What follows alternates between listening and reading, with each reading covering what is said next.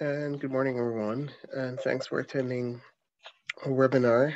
We're just going to hold for just 1 minute to allow some other folks who should be attending to attend, and then we'll get going right away. So thank you very much for attending.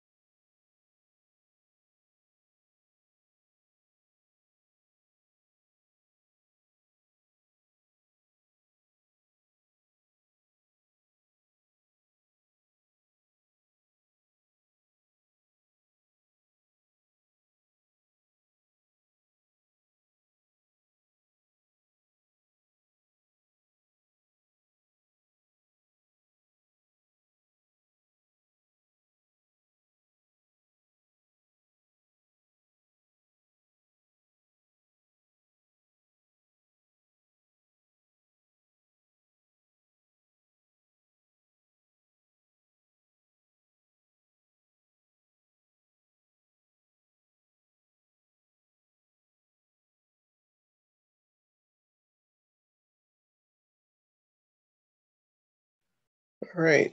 Good morning, everybody, and thank you very much for attending our webinar today. Ever Ready with CloudEndure. This is an event with Particular Presence Technologies, an AWS partner, and AWS that will talk about the benefits of the AWS CloudEndure product. My name is Delton Phillips, and I am a director at Particular Presence Technologies, and I'll be your host today in this event. Before we actually begin, I'd just like to tell you a bit about our company. Particular Presence is a technology where we build, integrate, maintain, and innovate, and we do much of this on AWS, providing solutions for customers in the cloud. We started in 2014 as a software development company, and over time, we have developed significant capabilities in AWS and actually became the first AWS partner in Jamaica and the Caribbean. All our team members are certified professionals, local experts to work with you here in Jamaica. And we have many relationships in the insurance, banking, and financing industry.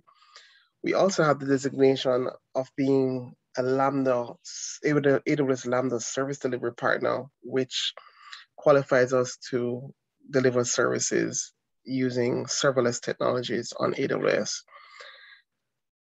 Significant to note, we do quite a bit of modernization projects, so moving old infrastructure or older applications into the cloud, and we engage in software development partnerships with companies who we work with.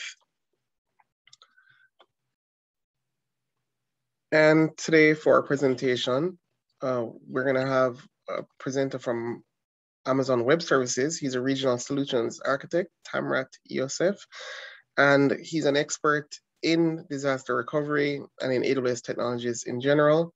And today he'll be taking us through the presentation on AWS CloudEndure.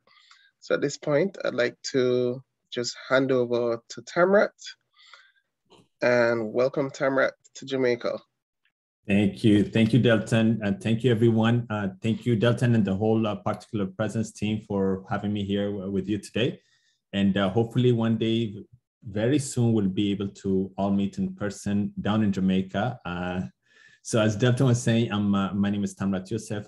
I'm a solutions architect here at AWS. I've been here for about 1.5 years now, almost that long. I'm based out of South Florida and Miami, covering the Caribbean region and other parts of here in the Americas. As my role is really to help customers of ours and partners like Particular Presence. Again, congratulations on all that you've been able to achieve and for all that you continue to achieve within your certification and your journey within AWS. So the session today really is focused on disaster recovery, particularly looking at leveraging the CloudEndure solution that we have within AWS to achieve that. And this is, again, usually around hurricane season that we all share in this part of the world. This is even more critical in people's mind than other times of the year, maybe. So we'll go there and cover that. But actually, just Delton, quickly, I'm not able to share my screen right now. It says host disabled participant screen sharing. If you can please just enable that for me. No problem. 1 second. And while we wait, I'll just all right, perfect. So I think I should be able to do that. Yeah, perfect. Thank you. So the session, as I share my screen here, is going to be split into 2 sections, generally speaking. The first part is going to be, just a few slides, just to put some, talk about the service, give some perspective and how we've designed the solution and how you can leverage it. And the second part is going to be an actual demo of the solution that again showcases the simplicity and but yet the power of CloudEndure disaster recovery. Okay, all right. So let's get into it. Again, just want to make sure that this stays interactive. I may not see the chat window while I'm presenting, but if you have questions, please drop them there. If you want to unmute yourself and ask questions, interrupt me. More than happy to answer your questions on anything. In terms of agenda, this is what we have planned. Again, at the end, we're going to have a demo and a Q&A. But again, at any time, please interrupt me in terms of if you have any questions.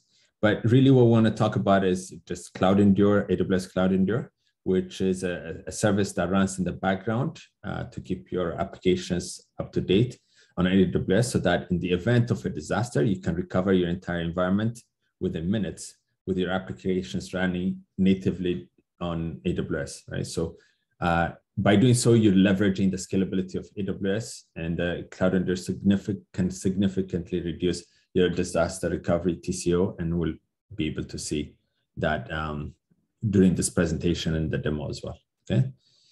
So let's first contrast DR between traditional DR that you probably do now within your on-premise or colocation environment, and when it is done in the cloud. With Cloud DR has many advantages listed here. Much lower TCO is a major one. You don't need to have a large upfront investment. Instead, only need to pay for the fully provisioned services at the time of recovery. All right, and we'll see that when we do the demo and talk a bit about the architectures as well. With CloudEndure, you can be up and running literally in minutes. Again, that's what the demo is all about, so we'll be able to see that. You can see the other differences here as well. For example, from an ease of use and management perspective, you'll be able to see during the demo how easy it is to test and recover your workloads in just a few minutes, even if you have hundreds of servers to recover. Okay, so some of the key points here, just to start off with, right? Some of the key terminologies and KPIs that we use within disaster recovery is when we talk about business continuity and disaster recovery, may be very familiar to you, but to level set, let's just look at and talk about recovery point objective or RPO, right? Here on the left, and RTO or recovery time objective here on the right. So these are both measures of time. They're measured in time. One, in the case of RPO, talks about how much time I'm gonna have, an actual downtime, and I'm gonna lose some data. So it's a data loss measure. And RTO is the downtime in terms of how much time before I can recover my service and be up and running, right? So basically, those are the two key measures or KPIs that we're interested when a disaster strikes and we need to recover our services. Right? In terms of DR strategies, there are broadly 4 DR strategies. First one is backup and restore, pilot light, warm standby, and hot standby. As shown in the diagram, each option has certain properties that you need to be aware of based on your business needs, the criticality of the service, and other factors. You may select one of these or others. Hot standby here on the extreme right part offers the highest availability because again, it's an active type of setup, but it's also the most expensive option. Again, for certain workloads, this may be appropriate. And then on the other extreme, backup and restore would be the one that may take more time for you to recover, both in RTO and RPO, but may be less expensive. In the case of CloudEndure disaster recovery, we're talking about pilot light, right? This is what we're doing here. And here we say tens of minutes, but really it can be just single-digit minutes as well. And we'll see how we can optimize that as well going forward, okay? So let's look at a quick animated graph here that shows us the relationship between cost and complexity on the y-axis and the length of service interruption on the x-axis, right? So this is a measure of time. This is a measure of really in dollars or some form of cost, right? So the cost of business impact as the downtime increases goes up, right? The recovery cost, the more time it takes to recover, the solution that you pick may be less expensive. So it just goes down over time. Now, if we say that, this is based on your organization, if you have a recovery time objective shown in the dotted red line and acceptable recovery costs shown with the dotted line, we can place, the 4 disaster recovery strategies on this graph showing, the multi-site or active or setup, the warm standby, the pilot light, as well as the backup and restore here. Then you'll be able to determine which are the options that would work best for your organization from a cost perspective and other attributes, right? So again, this is a quick way of showing how you'd be able to use something like this to make a determination as to what is the right approach for your disaster recovery. There is a white paper on that showing the 4 disaster recovery strategies that we can share with you as well that you can look at, okay? All right, so in terms of business outcomes, organizations that protect their workloads with disaster recovery into AWS see these particular outcomes, right? So the firstness is the robustness of in operations. So you can gain customer and user trust. You can be relied upon to run business as usual and use a secure, proven approach, right? When it comes to ensuring that your service, whatever service that may be, has the highest level of reliability and availability available. The second part is the operational efficiency, right? So you can obtain substantial cost savings because again, we'll see this. You pay for what you use, and what you use on an ongoing basis is very minimal. It's just a pilot light portion of it. And the third part is that you have a peace of mind from a business continuity perspective. And one of the key aspects of using CloudEndure disaster recovery is that you can do non-disruptive recovery tests. And that's very easy to do because something that a lot of our customers tell us when they come from traditional disaster recovery solution is that they don't test it. They don't test it or they don't test it often. So the only time they test it is when a disaster happens, and that's literally the worst time to do that. So I will take a look at that as well. In terms of benefits, we have 3 different categories here in terms of flexibility, reliability, and the automation part. But because with CloudEndure, we're doing on the storage side, continuous block level replication.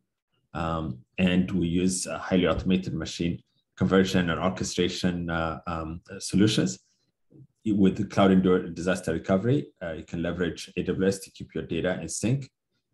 And all you have to do is just use a lightweight compute and storage infrastructure within AWS on an ongoing basis, and just an agent that sits on the server side, on the source side. Okay.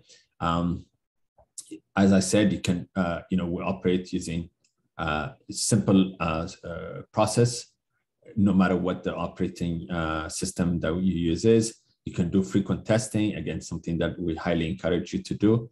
And this pay-as-you-go pricing, similar to other services that we have at AWS. There is no commitment. You use it for when you pay for what you use, and you use only what you want, right? This slide can be summarized in a simple manner. It's basically any source to AWS, right? So it can be on-premise to AWS, can be with from one region with an AWS to another region, or from one availability zone to another availability zone within AWS, or it can be, again, any other cloud. So it can be private cloud, public cloud, it doesn't matter, right? So all that is covered in our use cases. In terms of the life cycle that we use, and as you will see in the demo, CloudEndure is very quick to deploy, and it provides the same simple process for replication and recovery, regardless of the OS version or application that is using it. You start by doing an assessment of your environment to right size it and map it to AWS resources. Right, this is the starting point. Then you install a lightweight agent on the server, and again, we'll go through that, so you'll be able to see the whole process. A blueprint is what would define the parameters of the recovered server on AWS, right? So you just say, this is how I want the recovered infrastructure to look like. So you set it up here, and that's what we're going to be using when we leverage this. So with that, you can do some testing, right? From maintaining a disaster recovery readiness perspective, you can do an ongoing monitoring, periodic testing, and things like that. Again, this is more on the operational side, but again, because you are able to do that, you have visibility, you have the ability to do all these tests, you have much better confidence and peace of mind that this will work if and when a disaster strikes. And then, of course, the important part, which is the recovery part. So if when an event happens, doing a failover, and as importantly, when the original issue on the source side is resolved, you can do a failback, right? So at the point we do a reverse replication, so that again the DR site would have the latest data, right? So we want to reverse the replication so that again the source side has updated information, so that it can be start from that point on, and we don't have any data loss that is involved with that. Okay. How CloudEndure disaster recovery works, quickly shown here, this diagram. Again, the main building blocks, you have your source, okay, which could be a corporate data center, it could be any cloud, co-location site, it doesn't matter. You have the AWS site, right? So you have a target region. We have 25 regions you can pick from, which you'll see it when we go to the demo. And then the third moving part is the CloudEndure user console. We'll use that as well. So these are the three major moving parts that we have. Internally here within your corporate data center or whatever the source is, all you really need to do is install the agents and enable some ports on the firewall if you have some restrictions, so that it can communicate with AWS. Same thing here with the CloudEndure agent. Okay, with the CloudEndure user console. The second part is is here on the AWS side. As we set things up, and this is our command and control part, the user console. As we set things up, the CloudEndure user console will go and provision certain things here. So the ones that are most important here are the staging area and the target segment, right? So the staging area is the part that is going to be on all the time, okay? And this is where we have that continuous real-time replication at the block level that is happening from the source to the staging area, okay? And this part, the targets, what was shown as target subnet here, this is the part that is enabled, provisioned, spun up when you do a failover, okay, or you do a test failover, right? So so it's again a quick distinction between these two is that this is basically spun up when we want to do a failover. So it's basically a combination, a replica of this that is going to be here on the right-hand side. But this part is only doing the replication at the disk level, right? So in this case, we have an example with 2 servers that are running. One is running an Oracle database. The other one is running a SQL server database. Oops, sorry. 3 disks with 1, 2, and the other one. As you can see here, you have 3 disks with the that corresponds to the Oracle database, and 2 disks that corresponds to the SQL server here. And then again, we do the same thing on this side, 3 and 2, when we do a test or when we do a failover, okay? From a support perspective, it's basically, the key term that you see here is any, right? The important thing is x86. For anything that is running on x86 architecture, we basically can handle it, right? So any application, we have some business enterprise type of applications listed here that on the database side, any type of database. Again, it's very agnostic to really what the upper layer applications are. From an operating system perspective, we have 2 types of agents that we'll see later on, one for Windows platforms, one for Linux platforms, Linux-based platforms. Again, as you can see, various versions of Windows as well, going all the way back to 2003 as well. So very old versions can be handled as well. And from a source perspective, anything. So it can be virtualized using VMware or Hyper-V or KVM, or, doesn't matter. You can use OpenStack, could be, other cloud providers or your own data center. So all of that is handled here, okay? In terms of some customer use cases, we have, many customers with a variety of use cases that have successfully implemented CloudEndure disaster recovery into AWS. Here's just one example with Malibu Boats, which is the world's largest manufacturer of high-performance sports boats. And again, we can look at that as well. Something closer here to home. This is a Bank United here in South Florida. They actually had a talk at our user conference, which is called reInvent, on their usage of CloudEndure. So again, you can refer to this link and watch that video as well. I think it's can be enlightening as well. So all the things that we talked about, some of the additional resources that you can use, some demo videos, all of that is shown here.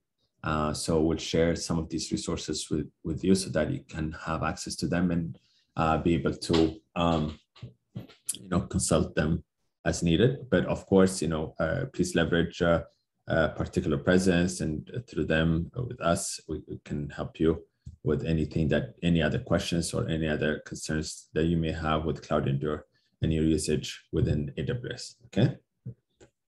So I'm gonna take a quick pause here before we get into the demo, see if there is any question or anything like that we can address now. I don't see any. Hi, Tamrat, Delton here. So one question that comes up is, can this support VMware deployments for companies that are running VMware, or is this only for bare metal type servers? Sure. No, good question. No, we do support VMware, vCenter based deployments, or actually any version. Even if you have just a host that is running ESXi, doesn't even have vCenter, you can use that as well. It's really agnostic to all that. Let me just, oops, sorry. Let me go back here. Yeah, so you can see here, we do support a VMware virtualization for sure, hypervisors, as well as Hyper-V or any other hypervisors that you can think of, even OpenStack, KVM, etc. So it's agnostic to that. Actually, when it's vCenter, it's even better, because on the failback part, we can even put a small agent that will do some orchestration of the recovery of the failback back to the source, corporate data center.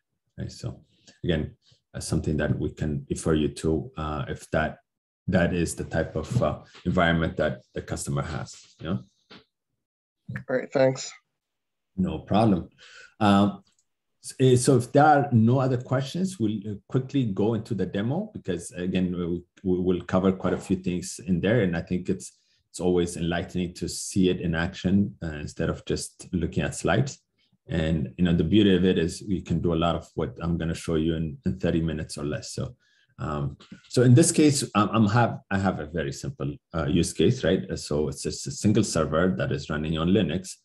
Because I don't have a corporate data center, what I'm doing is I'm just using a different region within AWS. I installed WordPress on that particular machine. This is the public IP address of that machine. You can even go to it. It's live now. And what I'm doing, and what I did is I installed the agent on this, and what it's doing is it's doing continuous replication to the staging instance that I'll show you in a minute as well, right? So that's what the agent is doing on a continuous basis. It's doing this over the internet at this point, right? Now you can use a VPN, a site-to-site VPN, and do it across that. This is a sign for direct connect. This is, may be less applicable there, but this is if you have a direct connection, a network connection between your network and AWS, so that it doesn't go through the open internet. Less common there, but this is an option as well. But even if you go through the open internet, like as we are doing right now, everything that is sent here across the wire is encrypted. It's running over a TLS tunnel, right? So it's again, it's always secure and encrypted, so that again, anything that is sent from source to that particular staging area is going to be encrypted. Okay. So now let me pivot real quick and show you quickly how things work from the CloudEndure console. Okay. So that's where we're going to start. And actually, just to show you, I'm going to sign out and sign in again, so that you see the process from start to finish. Okay. So let me put my password. I have the right one. And you can create an account here. It really requires nothing other than an AWS account. Signing up for this, meaning signing in for subscription for that. Again, with AWS, you only pay for what you use. So if you don't use anything, you don't pay for anything. So it's safe to do that. But once you have this account, you'll be able to get here. And usually where you start, and I'll do this with you so that, again, you follow through the whole step end to end, is to create a project. We can have multiple projects within our CloudEndure console, where in this case, I have a couple of them, CEDR, that's CloudEndure Disaster Recovery Demo and Webinar. This is the one we're going to use, the webinar one. And this is the one we're in right now. Okay, that's the one we selected. But I can create a new one, right? So test demo, I'm just gonna put it. We have two types of projects that we can create. One is for disaster recovery, and we can use CloudEndure for doing migration as well. And this is what is showing you here at the top right corner. It says try new AWS migration service. AWS migration service, or AMS, is the new name for CloudEndure migration, right? So in this case, we want to do disaster recovery because the process is the same. It's just going to do the replication. In the case of migration, it's one way, right? So you're going from source to the target. Once it's in sync, what you want to do is leverage the new site and do that. But in this case, we're doing disaster recovery. It's showing me the license that I have. And the target, remember, it's always AWS. So it's going to select AWS. So with that, just those two or three selections, I have my new project. I'm in that new project here. You see in the top left corner, test demo. And now, as I start this, it's telling me project is not set up. So let me help you do it. And it's going to walk me through a couple of steps that allows me to create this infrastructure, this project, configure this project as needed. Okay. So the first thing it's going to tell me, because the license is done now, it's going to tell me you need some AWS credentials. Fair enough, right? Because we need to be able to do certain actions within AWS. And for that, CloudEndure itself will tell you, these are the permissions that I need. So when I clicked on it, this new window opened.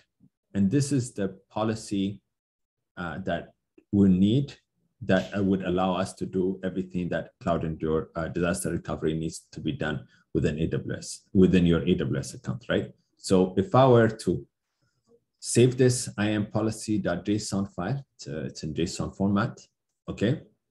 I can save this. I can upload it to my AWS account and create a user base that uses this policy and make that user able to access AWS through programmatic ways. Then, the IAM or identity and access management within AWS will create something for me. It will create an access key and a secret access key, right? So those will be created. I just come and paste them here, and paste this as well. All right. So as you do this, okay, it will allow you to go forward. So for this, because again, I have some access keys, and for obviously security's job one, I'm going to stop sharing for a second as I put those. Okay. So just bear with me for a second as I go and get those credentials.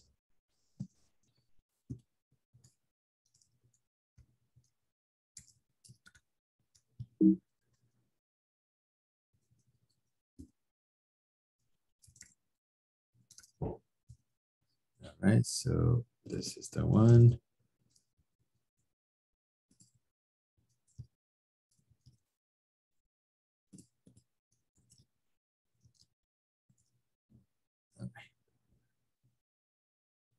So I'm just going to save, and then I'm going to start sharing again. Okay, let me share again.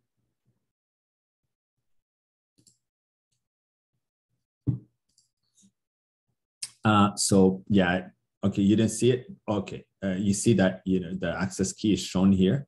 The secret access key is not going to show you again because for obvious reasons, for security reasons, it's only shown one.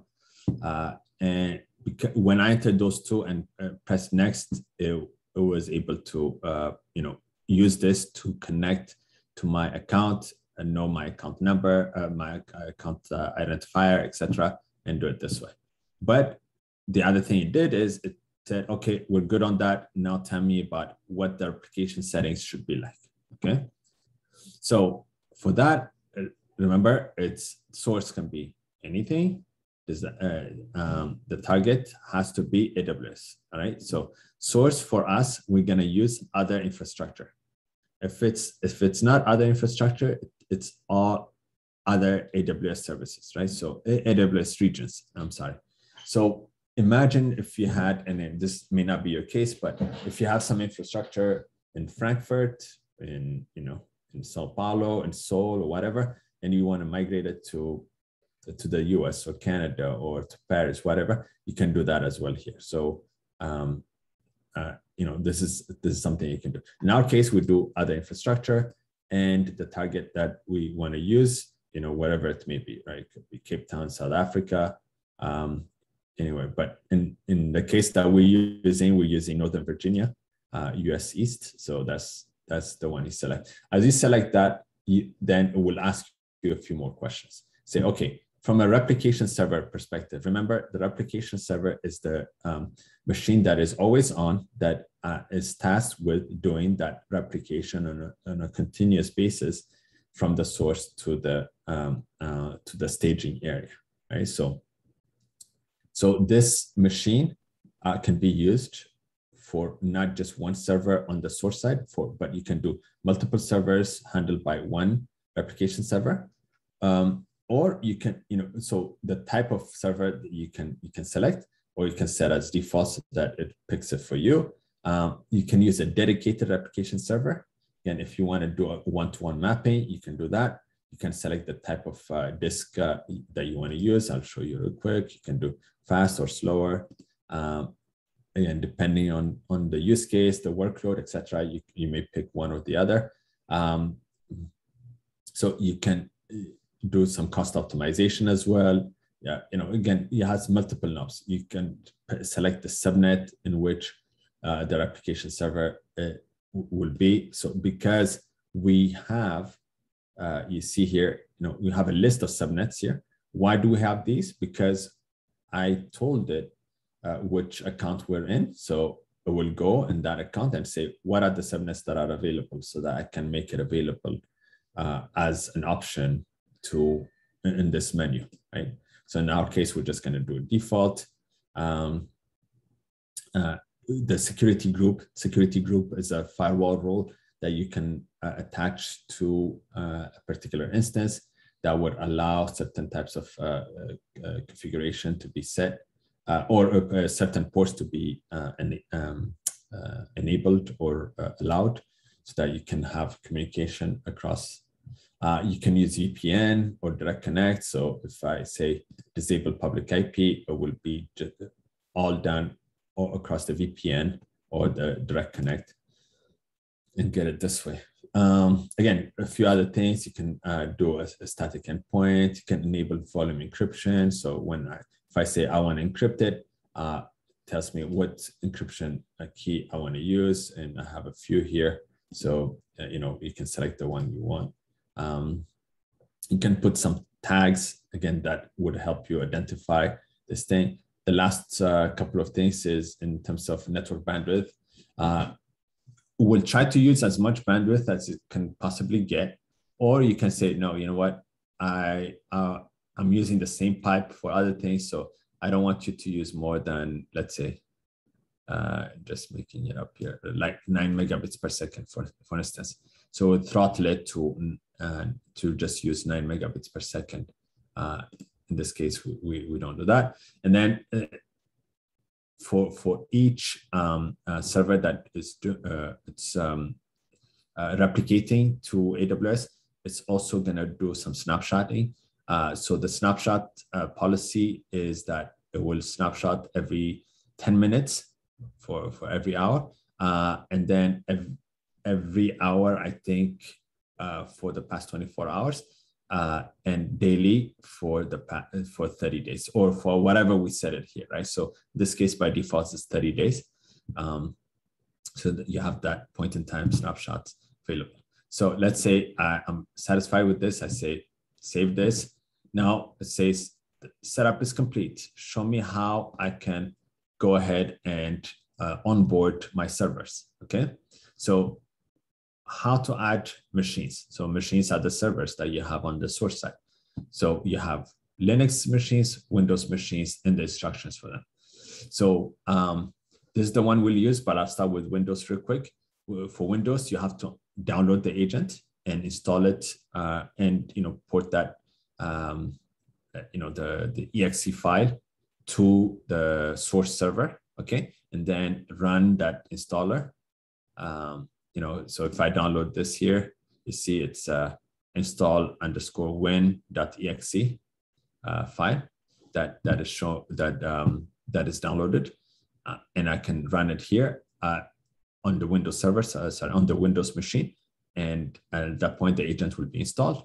In the case of Linux, you wget to download the installer Python script, and then you run that Python script, giving it the in both cases we give it the installation token. So this is a token that is specific to this particular project, right, within your particular account.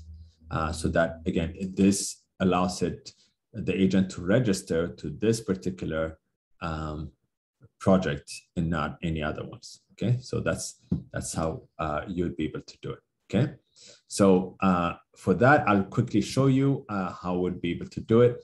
And again, to just speed up the process, what I have is let me just pull this a little bit down so I can see. Yeah, I have some sample solutions. So one of the solutions that I have is a basic single instance WordPress site. So if I launch that here, it's going to allow me to create this very quickly. This is using CloudFormation. CloudFormation is a service within AWS that we call infrastructure as code. So within this, it allows me to just go ahead and create whatever I define in that script, in that template, and it will go ahead and create that for me based on whatever I put here, right? So in this case, again, I didn't show you the actual configuration of what is being set, but it's a very simple one. It's all it's going to do is just going to go and create a server, and what we're going to do is just we're going to SSH into that server, install the agent, so that again you see this thing end to end without any issues.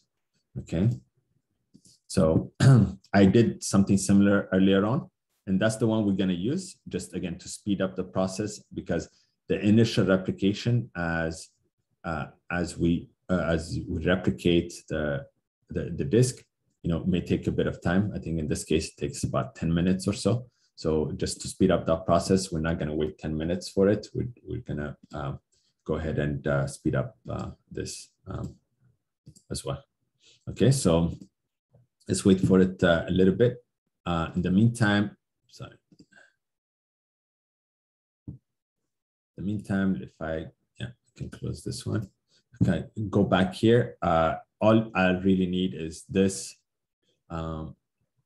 downloading the installer Python script and run it. So I'll do that fairly soon here. So if I look here, yep, this instance is up as well. So I'm just going to SSH to it. Let me do this from here. SSH. Okay, here we are. So this is the server. What I'm going to do, I'm going to actually, just to show you how fast this thing is, I'm going to do,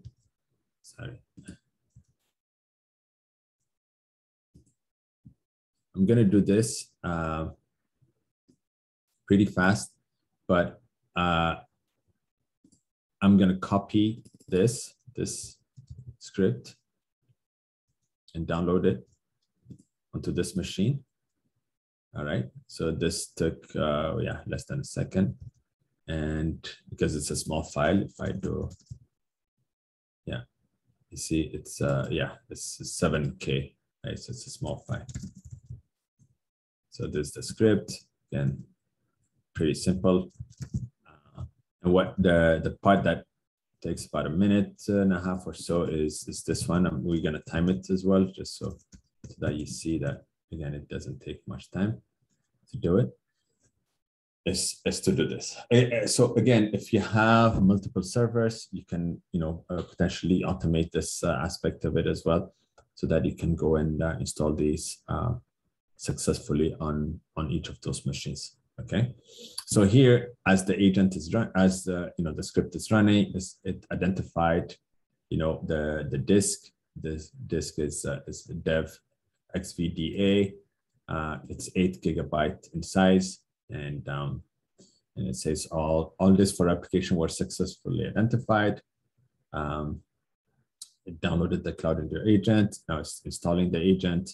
So you see the steps that is undertaking here. So the similar aspect is, similar steps are done with the Windows machine as well. It's just that, again, on the Windows, it's slightly different. Okay. So here is adding the source machine to CloudEndure agent. So if we look here, you see now it's added to the console.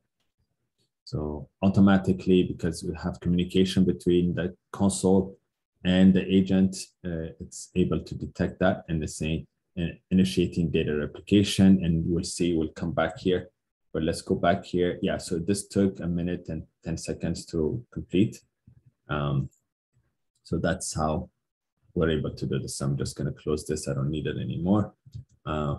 So it's resolving, so it's going to go through a few stages. I'm just going to wait here for, a few seconds so that you see that it's going to start, doing the initial replication, and you'll be able to see. And at that point, we're going to pivot to the other product that I've created before so that we can, continue from that point on. Okay. And Tamrat, you have some questions in the chat. Okay. Randolph asks, is the recovery process event-driven or manually driven?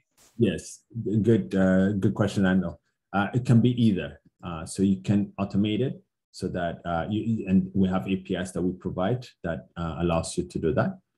Because the part that CloudEndure doesn't do is to identify that an event has happened.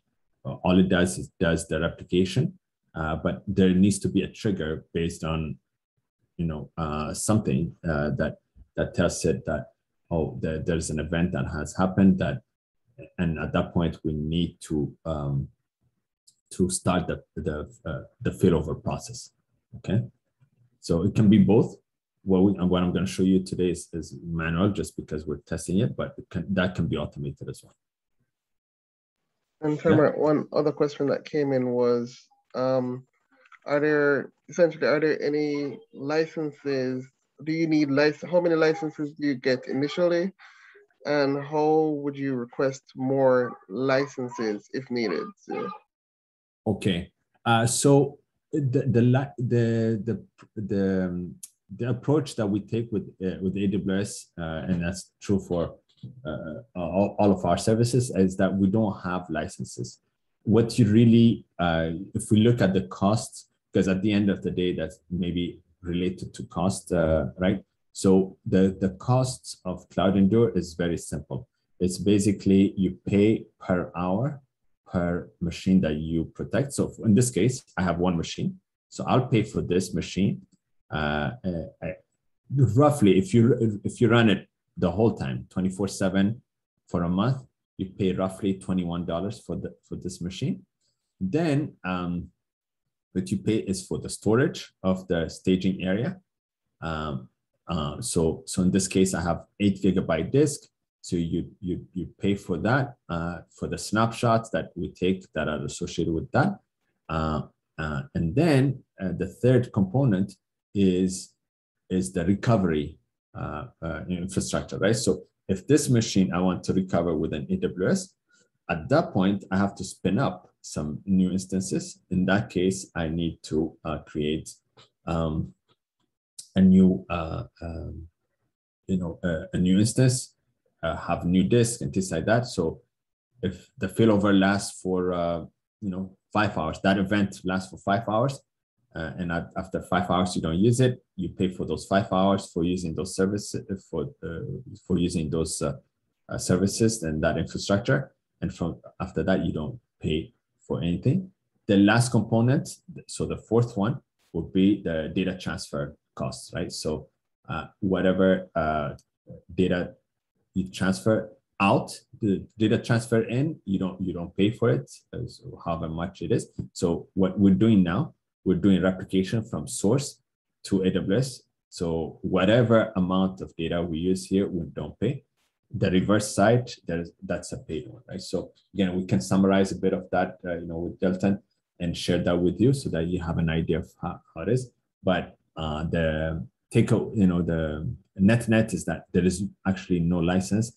The only thing you pay for is the server, the agent, however many hours you use it for. The second thing is storage for the staging area. Third part is the recovered infrastructure. And the fourth part is data transfer out. Okay. That helps. Any other questions? Let's see. No, those were all the questions in the chat. Thank you. That was helpful. No problem. Yeah, and again, if you need to dive deeper into any of these, we can. But just want to direct your attention to this, right? So it's doing that application now, and it shows you how much it has been able to replicate, how much time it's gonna take it to complete that task, etc. Right? So about 7 minutes left to do this, and it's replicating only the parts that have written data on, right? So if you have a disk, and let's just take an example, it's 1 terabyte in size, and you only have 1 gig of data, we only replicate the 1 gig. The rest we don't replicate. We just actually inform, the agent informs the console, okay, from this point to that point, it's all zeros, and we'll go ahead and write it as all zeros on the target side, okay? So as this has, is done now, I'm just gonna quickly, may complete fast. So we may be able to see it. So let's go back to instances. So this is Ireland. I'm using Ireland as my source. So imagine this is the source, okay? In this case, what I'm doing is that, so this is the source that I set up earlier on, right? And this is the source I just set up like 2 minutes ago, 5 minutes ago, right? So this is where I installed a WordPress site, okay? So if I click on this and I show you this IP address, and just to show you, if I go to this, the admin, oh, let me see. Yeah, so let me see, it's WordPress, I think, right? Yeah, just trying to remember yeah, so here we go. So this is something that I posted sometime, earlier this morning on this particular site, right? So this is what it is. If I can add a new post, for instance, now, before we do any switchover, I'm gonna say, hello to, okay. This is my second post. All right, so as this is written to disk, this is copied seamlessly to the staging area. And the staging area is shown here.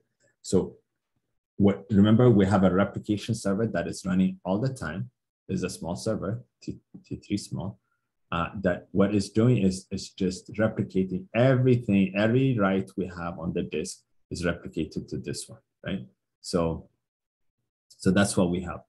In this case, we have 2 because, again, I created another instance later on. And so if I look at this is the first one I created at 9:24 a.m. here in Miami. And this is the one I created about 8 minutes ago, right? So this is the one we're interested in, right? So it's doing this. And if I look at storage, for instance, you see the volumes, right? You see the one that we're using, and then we have the one that we're replicating, right? So the second one is the replicated one that we're using for replicating the source machine, in this case, the WordPress site, okay? So we have that. So this is the source, this is the target, And what we're going to do now is we're going to go here. So yeah, show me the new posts here. If I refresh it, I should be able to see a third one. Yeah, hello too. What we want to do is we're going to quickly pivot to CEDR webinar. Okay. And what we're going to do is select this one. And instead of we're going to launch it, we can do it in test mode. And this is why I'm telling you it's easy to do that. Or we can do it in recovery mode. So we're going to do recovery mode, even though it's, we highly encourage you to do a test first. If you actually look at the dashboard now, it says one requires attention, one machine that requires attention. Because why? We didn't test it. If we test it, it would be in ready state. Okay, there's no lag, it's been tested, so it's going to be in ready state. Again, in the interest of time here, think of it as test mode is the same as recovery mode, except that we don't stop the replication from source to target if we do a test mode. Okay, so I'm going to do recovery mode. Oh, sorry, I didn't select the machine, so I'm going to select this, do recovery mode, then say next, and it's going to do the recovery. Remember, we have different snapshots based on 10-minute intervals for the last hour. So we have those here. So I'm going to pick the latest one. Again, this is an interesting thing, and we'll see this in a minute. But the snapshots are interesting because if you have any corruptions, malicious or some errors that you want to recover from, you can go back in time and pick that point in time recovery and use it that way.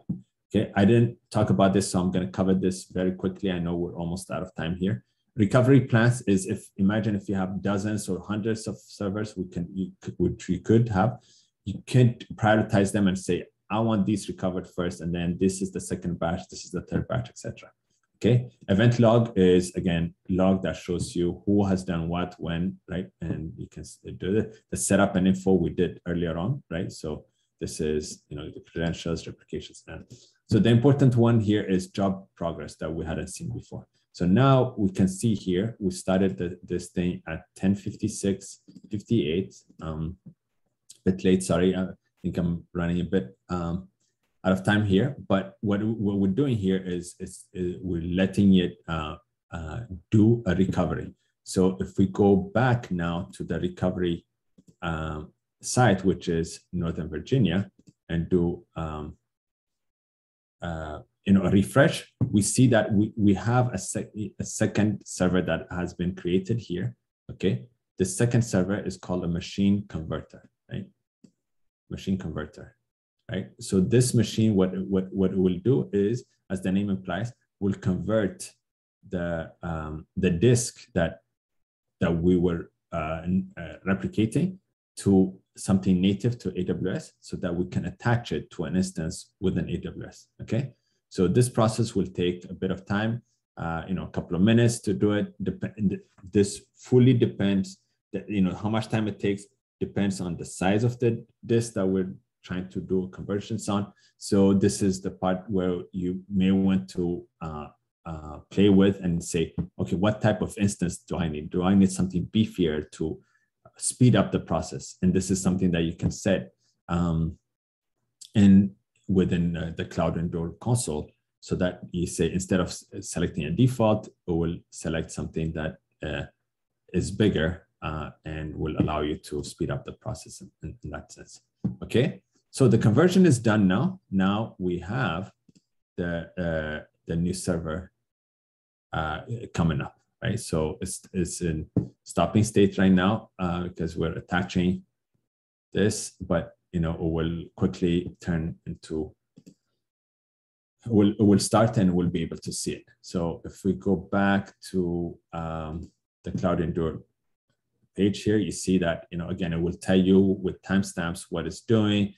Started machine conversions, finished machine conversion. So this took about 1.5 minutes, something like that. And it says now job is finished, right?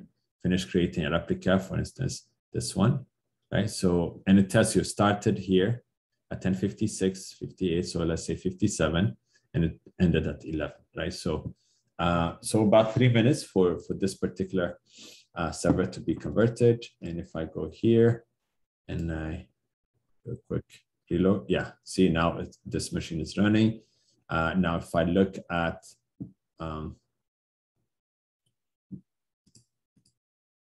this, I have this new IP address that I have. So if I go and open this and paste this and do WordPress, so the WordPress instance is still coming up. So we'll see it. Even though the machine is up, some of the services may not be up yet. So just wait, for another minute or so for that. And so, Tamrat, quick question in terms of the security groups and so on for these servers. That was already predefined when you had set up the default the groups. Exactly. Yeah. Okay. So you can set some security groups and reference them here. So in our case, we just say default, which means that it will create a security group that allows port 80, port 443, a few ports from anywhere to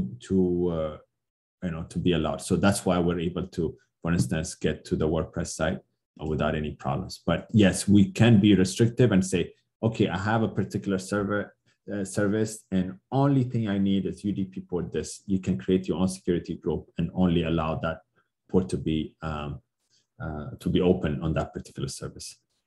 Yeah. Okay. So basically that's what it is. So if I go back to machines now, it shows me that the state is failed over, and that process is done here. So if I go here, yeah, again, the replication here is not doing anything anymore because we are in recovery mode. So we have this up and running. Because the machine conversion is done, it automatically will terminate this instance, which we don't need anymore. So it shows that it's terminated. The second one you can ignore. This is the second project that we created just to show you the process. So in this case, we're really not using it within this project, right? So that's what we have. Now, if I go here, let me see. Yeah, here we go. So now this site is up. So yeah, the second post is on, and everything else should be on as well. Okay. So this is the demo site. Yeah, we have Hello World first, this one, and this one done at just a few minutes, maybe a few seconds before we did the failover. Okay. So just to conclude, that's really what I had from a demo perspective. Just went and looked at this whole process. I hope this was useful for you all. I don't know if you have any lasting questions. I know I apologize, we're about 3 minutes over time, but more than happy to take additional questions if there are any.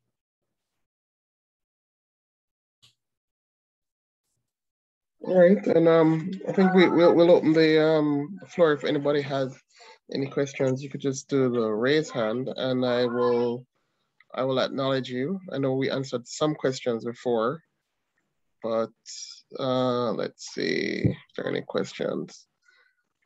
None yet, but okay. So I'll just ask one quick question. So, in terms of setting up the agents, so for example, if we have 20 servers that we need the agent to be set up on, is there a easier way to deploy the agent on the different servers so that we can have them all configured to connect to CloudEndure, or do we have to run the script on each server? Yeah, so yeah, the script really needs to be well, yes. So the answer to that is you can automate that part of it. So using either like a custom-made script or some other tool that allows you to centrally deploy multiple agents to multiple instances. Because as you can see, and I can quickly show you here, the actual command that, let me share my screen again. The commands that you use for installing the agent are the same no matter which server you use, right? So if I go here, set up machines, yeah, I can add a machine. Yeah. So see what it's given me here, be it for Windows or for Linux, is the same. So there is no customization that needs to be done here. Now, if you use Puppet Chef or any other type of automation tool internally, you can leverage some of those to push the agents to each of them. In the case of Linux, it's simpler. In the case of Windows, you have to download this some other way and run this particular command. So yes, that can be automated, but CloudEndure itself doesn't do it for you. Whatever automation tools that you use internally, you can continue leveraging that. Because again, the customization for each machine is not there. You just run the same command and the same installer across all machines. Does that help, Delton? Yeah. Thanks, Tamrat. That was a good answer. All right, cool. So we're basically out of time. So if there are no questions, I'm checking the chat. I think we already answered those questions before. At this point, we'd like to definitely thank Tamrat Yossef, Regional Solutions Architect from AWS, for this wonderful presentation. I hope it was really helpful to everybody. And every time I see the presentation, I become more and more, I'm convinced how wonderful CloudEndure is. And for anyone who is, looking to actually deploy CloudEndure in their environment or like to have a chat, we are your AWS partner here in Jamaica and the Caribbean. And so we're available to meet to discuss the possibilities of CloudEndure. And we, as Tamrat said on the call, we partner very closely with AWS to deliver these solutions. So we look forward to being in touch, and thank you all for attending this webinar. And have a great day. All right. All right. Bye-bye. Thanks everyone from my side as well. It was a pleasure being here, Delton. Thanks for having me.